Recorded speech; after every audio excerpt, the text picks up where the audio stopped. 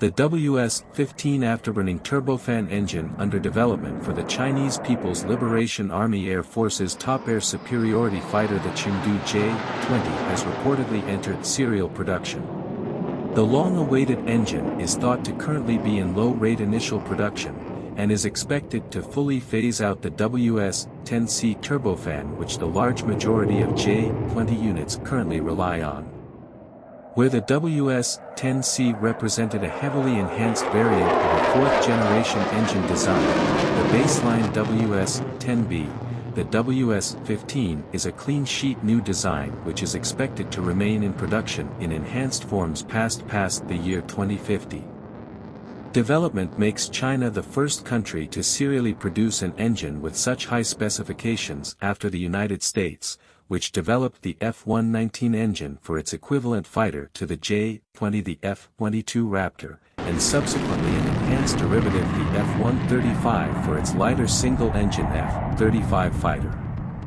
The WS-15 is expected to not only have a much longer life and lower maintenance requirements than the WS-10, but also a massively greater power output which will give the J-20 more thrust than any other tactical combat aircraft in the world.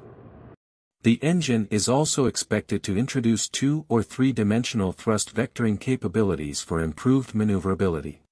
Introduction of the WS-15 is expected not only to make the J-20 far more maneuverable, but also provide much more energy for onboard sensors and other avionics and potentially provide a more viable option for powering future directed energy weapons such as laser weapons. While the J-20 already has a longer range, the WS-15 is expected to extend this significantly further still due to its greater fuel efficiency. It will allow the fighter to fly at much higher supersonic speeds without using afterburners.